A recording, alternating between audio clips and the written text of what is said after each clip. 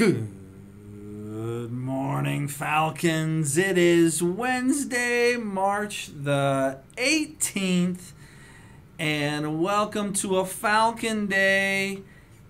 We're making history, ladies and gentlemen. The first Falcon Day in the history of Summit Middle School. And also, this is episode 1 of a series of shows that we will call the Summit Show, ladies and gentlemen. The Summit Show purpose is to provide a daily video news and variety show with rotating features designed to maintain connections and relationships amongst staff members and students in our school community. We hope to do so in a lighthearted fashion. Yeah, today is Wednesday, March 18th, and the forecast today does not look great. In fact, we are looking at some possibility of some rain. About a high of 48 degrees, pretty good chance of rain as we move through the day. Still probably some opportunities to get outside, get moving, get our lungs full of some fresh air. But looks like we might get warmed up here this weekend, even Friday like 62 degrees, so we got that to look forward to. I'm going to transition into, at this time, a rotating feature that we will call Falcon News. Oftentimes our Falcon News segment will deal with news in our school community, but today we're going to focus on a feel-good story out of our own city here, Fort Wayne. Falcon News, we've got some Falcons who are living in atop a building in our community. Let's hear more. Dateline, March 18th, Fort Wayne, Indiana. A pair of eggs have been found in the Peregrine Falcon nest atop the Indiana-Michigan Power Center. The power company said Tuesday that the eggs were recently viewed through I&M's Falcon Cam. They are presumed to be Jamie, male, and Moxie, female. If confirmed, the eggs bring to at least 25 the number Jamie and Moxie have laid since taking up residence on the Fort Wayne's tallest building in 2013. A nesting box was installed atop the building, previously known as One Summit Square, in 1996. Since, nearly 60 falcon chicks have hatched there. The falcon eggs generally hatch about a month after eggs are laid, and the young birds take their first flights at about 6 weeks of age. Once the falcons reach an appropriate age, I&M will work with the Indiana Department of Natural Resources to name and band each falcon. A great story about Jamie and Moxie, and that's so awesome that they're laying eggs atop One Summit Square. At this time, I'm going to transition to a piece that features our wonderful guidance counselor, Ms. Miller, and she is eager to connect with you, and she has a message also that she's going to share on self-care during this time of uncertainty. I hope your learning's going really well for you so far. Hey, I just want to do something kind of silly to say hello. Obviously, it's me, Miss Miller, and I miss seeing you guys in the hallway and at lunch and everything, so I thought I would just give a quick shout-out, let you know if you need anything. We're still here. The other way. Good morning, Summit. Hey, it's Miss Miller with my Munchkins here. We are here to talk to you today about who you can be talking to at the time where we don't get to see each other socializing as much as we used to, okay? Now, we have lots of options here. Luckily, we still get to talk through Canvas and through Zoom and lots of different options, but we also hopefully have people and maybe even animals at home that we can talk to, okay? So, why don't you tell us who we have? Anna. Anna's our kitty. This here is Petal. She's our big old bunny. Who do you have? We also have a dog, but she's crazy. she's a little crazy, and she and Petal don't really get along so well. Yeah. So instead, this teddy here is called Grandpa Ted. And you could also talk to stuffed animals instead of animals. That's right. So if you don't have a furry friend or a pet at home, technically, you can always talk to your stuffed animals. You guys who have been to my office know that we have Dory that sometimes we play with and get to see swimming around. She's here with us at home too, so she's safe, I promise. But we wanted to remind you guys that you have lots of different avenues and people and animals and things you can talk to during this time of being at home for a few weeks. Go ahead. And for sure you can talk to your pet, maybe your mom even, and your dad. That's right. Your parents are good sources of strength, your pets, your friends, and your family. Okay? Don't forget, guys, we're still in this together. Okay? I know your teachers are reaching out to you. Counselors care, principals care.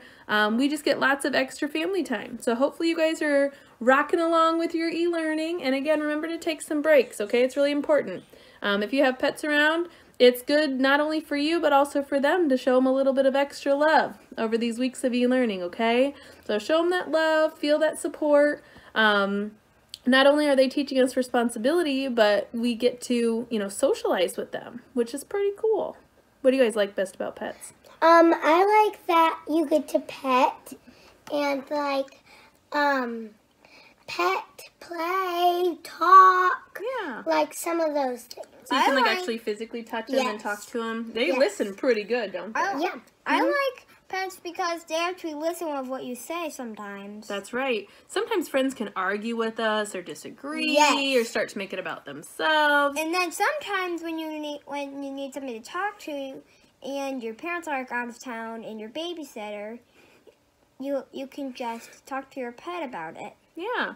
Or sometimes you just want to talk to somebody just kind of in privacy, right? And pets are really good about that. So again, if you don't have any pets, maybe a neighbor close by does, or you can just think about Dory or a stuffed animal you might have in your room. Yeah, go ahead.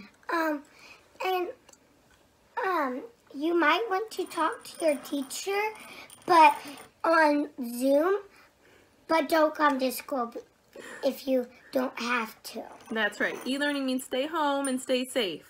So soak up that family time. I'm sure your pets are going to love it. Enjoy your brother and sister time and hopefully your parents too, right? So we hope everybody has an awesome e-learning experience and that you're enjoying your time at home. Yeah, go ahead. Go ahead. And work hard. Oh, I love that. What do you want to tell them? And sometimes when For sure. there's only sometimes when your pet's not really listening, well, then go get your stuffed animal. There's always backup plan. I like it. All right, guys, from the Miller household, we hope you're doing a great time. If you need anything, you reach out to me, okay? And you can always go cuddle with your stuffed animals if you don't, feel good or something. Or if you just want to go cuddle. And, if your babysitter, doesn't want to, if she's watching TV, you could just go cuddle with your stuffed animals. There you go. Millers are full of ideas, and we're talkers, believe it or not, right? All right, guys. I miss you, and I hope things are going well. Toodles from the Millers. It's great to hear from Miss Miller and her beautiful family. Reminder to students that you can reach out to Miss Miller through Canvas messages, and as she suggested, she'd love to hear from you. Now we're going to transition to a piece from Miss Kataka, who is our Media Center Assistant, and she's going to recommend a great book and also the movie that corresponds to this book. Miss Kataka. Hey everyone, it's Mrs. Kataka coming at you from a very empty Summit Middle School. We are on day 3 of social distancing, so I wanted to share with you guys a book that you could read while you are stuck at home. So I know a lot of you have read this already. We have a very well-loved copy in the library, but this is Stargirl by Jerry Spinelli. And the reason I want to highlight this book is because a new movie called Stargirl, was just released on Disney Plus on Friday. So while you're stuck at home on a Falcon Day, you could compare the book to the movie if you've read the book already. If you haven't read the book, now would be a great time to do so. So I'm going to read the back of it so you guys know a little bit of what it's about. So it says, from the day she arrives at a quiet Micah High, in a burst of color and sound, the hallways hum with the murmur of Stargirl, Stargirl. She captures Leo Borlock's heart with just one smile. She sparks a school spirit revolution with just one cheer. The students of Micah High are enchanted, at first. Then they turn on her. Stargirl is suddenly shunned for everything that makes her different, and Leo, panicked and desperate with love, urges her to become the very thing that can destroy her, normal. So, this is an awesome book to read while you are stuck at home, and it also has a sequel. So, if you love the first one, check out the second one. All right, guys, I hope you have an amazing Falcon Day. We miss you here at Summit. Stay safe. Bye. Thanks so much, Ms. Kataka. Ms. Kataka's book recommendations are always spot on.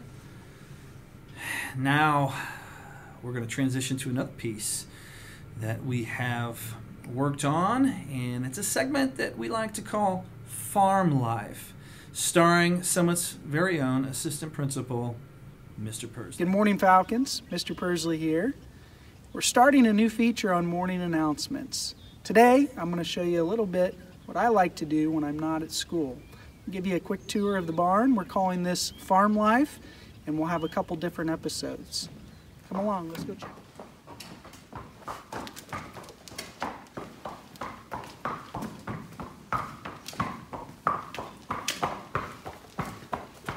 Well, here we are.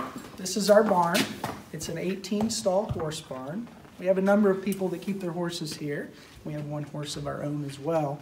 I'm going to show you a few different items in the barn here in just a minute.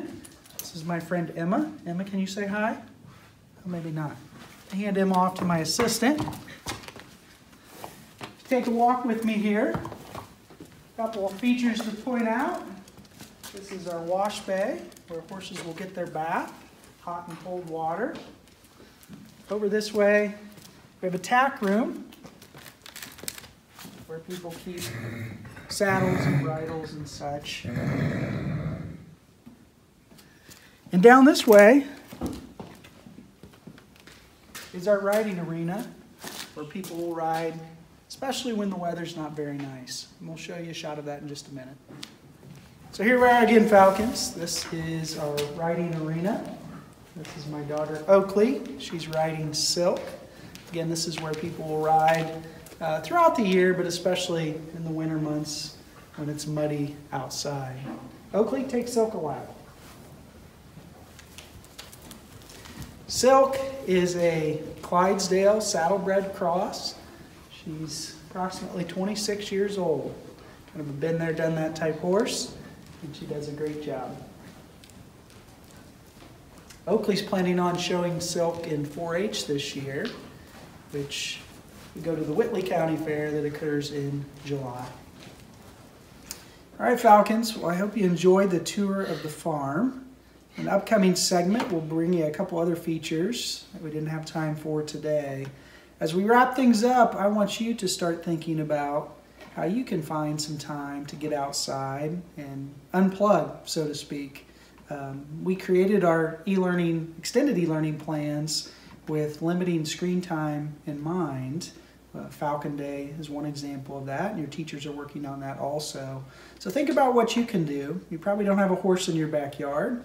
Maybe you have a dog that you can walk, or maybe you have a bike you can ride, or shooting hoops, or whatever you can do to get outside and unplug we think is good and healthy for you. So we'll see you again next time on Farm Life. This time, it's a lot of fun to hear from Mr. Persley at his home, beautiful farm. And it was a great message on screen time, Mr. Persley. Thanks for your contribution. I got to tell you, Falcons, our staff members so far have had a blast reaching out to you through episode 1 of the Summit Show. But my thought is we'd really like to get some students involved. So here's what I'm asking you to do. Give some thought to some topics or some features that you think would be great opportunities for students to get involved in. And if you want to send me a Canvas message with some ideas on how students can get involved in this show, the Summit Show, submitting videos to me to put to place into each episode, I'd love to hear from you. Tomorrow's episode of the Summit Show, to be aired on Thursday, March the 19th, will feature some familiar faces. We've got a piece on Speedwing, the school's mascot, wondering what Speedwing might be up to on these days of extended e-learning. Here's a great piece. We're looking forward to sharing with you the dad joke of the day. Sure to be hilarious or possibly very dry. And then finally a piece on just going outside and spending time in nature. So you have that lot to look forward to. We've got some staff members going to share with you through those features and segments. Finally, I hope this to be a regular feature as we close each episode. I've got the trivia question of the day. Are you ready? Here goes. Before I share it with you, I want you to know that the student with the correct answer to first reach out to me via Canvas message with the correct answer will be denoted the winner of the very first trivia question of the day here on the Summit Show. I will respond only to the winner, and that will be the person with the correct answer to hit me with the Canvas message first. Here is the trivia question of the day. Are you ready? Here we go. Man rides into town on Friday. 3 days later, rides out of town on Friday. How is this possible? Okay, first correct answer to be messaged to me via Canvas message will be denoted the winner, recognized on the next episode of the Summit Show. Ladies and gentlemen, that brings us to the end of the Summit Show. I do challenge you to commit to SOAR in all that you do and everywhere you go. Be safe, be organized, be accountable, and be respectful. And let's be happy today and make it a great Wednesday.